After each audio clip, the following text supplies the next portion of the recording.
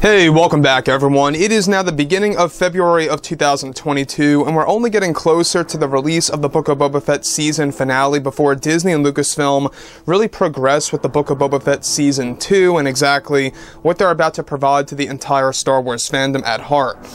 This is Mike Zero. Make sure to subscribe if you're new to the channel for future Star Wars updates. Also, by the way, guys, I am on Twitter at Mike01 if you guys want to go ahead and give me a follow on there. I do make sure to post a couple of entertaining things from time to time and really interact with you guys further. So we're now in a very interesting phase of Star Wars, given that we have a lot of the sets being built as we speak for not just the Ahsoka Tano series, but also for the other Mandalorian Season 3 scenes that are about to be filmed this March. That's really going to conclude principal photography before they move on to post-production.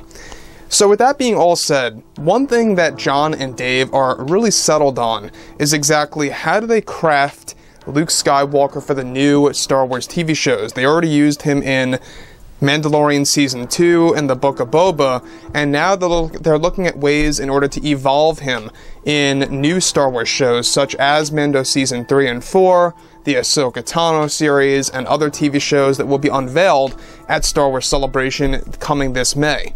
So one thing that is for certain is that we already know that everybody ranging from Deborah Chow to Peyton Reed and all these other different directors that are coming on board again for future Star Wars seasons of already existing shows and new shows as well.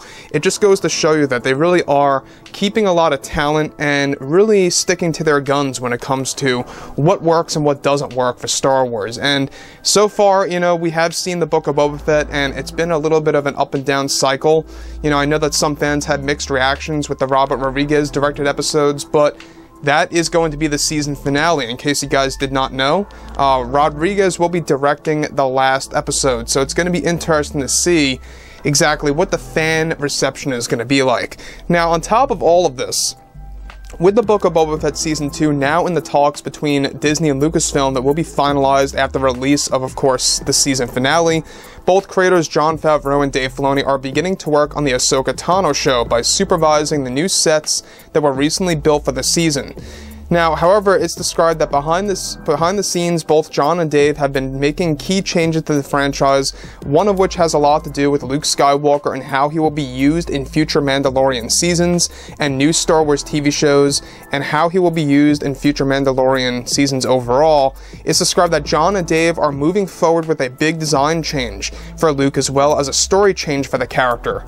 This is said to be all planned for the Mandalorian Season 4 for starters, which is described to jump ahead in time by a couple of years, that will feature a slightly older version of Luke in his early to mid-30s, with a beard that will be used on him in the beginning from Mando Season 4, wearing a set of ceremonial robes that are near similar to what Luke wears in The Force Awakens.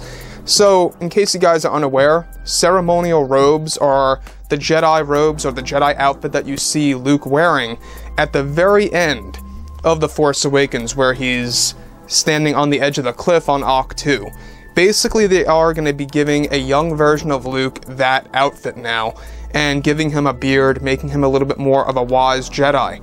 This actually dates back to one of the canon comics not so long ago that dropped by Disney, and it kind of shows you everything ranging from Luke Skywalker teaching the Jedi students in front of his Jedi temple along with Ben Solo. He has a beard in this part, in this moment in time, so it could very well be that's exactly where we're heading. Now, when we look at everything ranging from Jon and Dave changing certain aspects of Star Wars lore, we already know that in the comics, Yoda's lightsaber was destroyed. It was incinerated. Palpatine and Vader watched it burn, and now it was magically back. So either A, Dave Filoni retconned that, or B, he made a mistake, or C, it's very likely that Yoda had a backup lightsaber. It could be something as simple as that. Now, on top of this, it's noted that this design change comes from Jon Favreau, as he wanted to explore a more wise version of Luke for a little while in his younger years, and that they will be testing different versions of Skywalker with each Star Wars TV show. Now, this is not just going to create different versions of Luke, but it also helps the merchandise for Disney. Separate from all of this, on a story level in Mando Season 4, Luke is set to meet Mara Jade while trying to hunt down and find Grand Admiral Thrawn. Mara Jade is said to be Thrawn's hand in the series instead of Palpatine's hand, like she was in Star Wars Legends. With Favreau and Filoni working on Luke Skywalker's design changes and overall new storyline, it's safe to say that fans are getting ready to witness true Star Wars Legends in live-action form.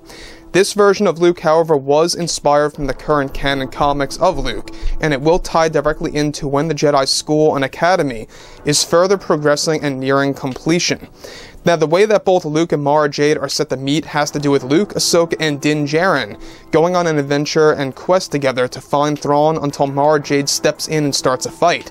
Filoni and Favreau are set to give both Luke and Mara a brief battle between, of course, Luke and Mara in a saber duel before Luke convinces Tamara that Thrawn is manipulating her and giving her false promises.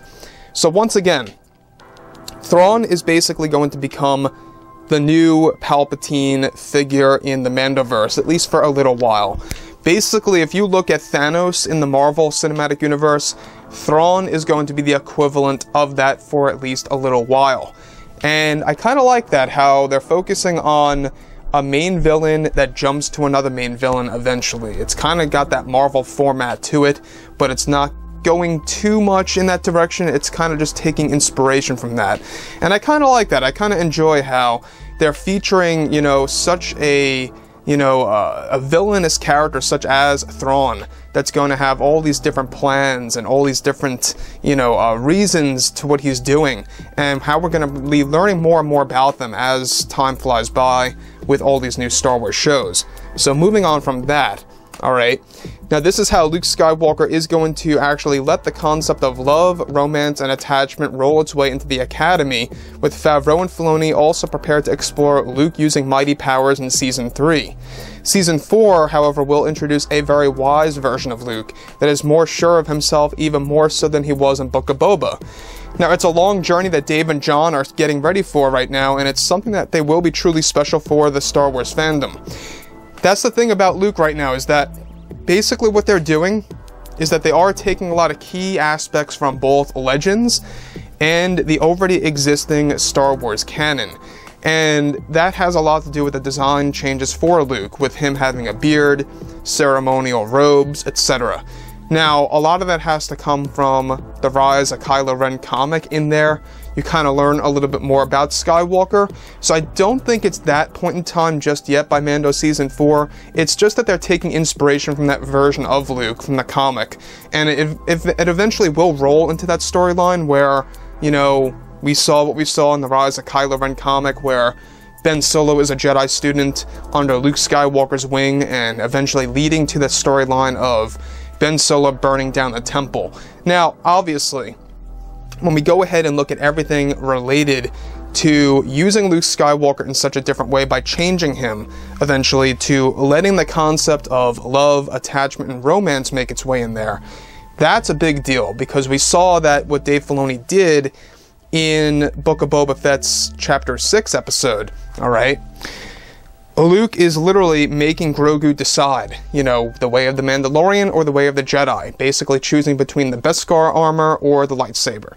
And if he chooses the Beskar armor, Luke mentions how that is the path of, you know, love and attachment, and pretty much, you know, shies away from the Jedi way. That's all going to change eventually, and how Dave and Jon are going to change Luke Skywalker forever after Mando Season 4 when he meets Mara Jade. And that, to me, I think is a very interesting way to go about doing that. So overall, guys, you know, let me know what you think about all of this below in the comments. And if you guys did enjoy the content for today, do make sure to drop a thumbs up on this video to support the channel. I thank you all so very much for the kind support, and I'll catch you guys next time.